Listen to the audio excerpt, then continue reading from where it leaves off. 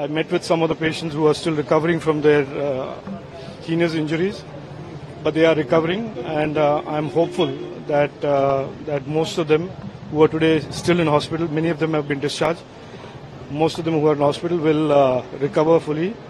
There are still a few patients who are in the critical condition, and we should all pray for their recovery. But it's certainly a very difficult time for them and their families, especially for those who have lost their loved ones.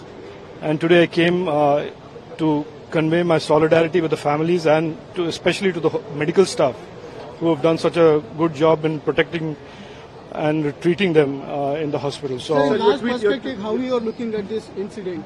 I will have a more detailed discussion with you about my thoughts and including what the CM has to say. I will have that conversation with you at 12 o'clock today. Sir, CM also commented on your tweet, sir, saying that... Could you speak on that? We'll speak at 12.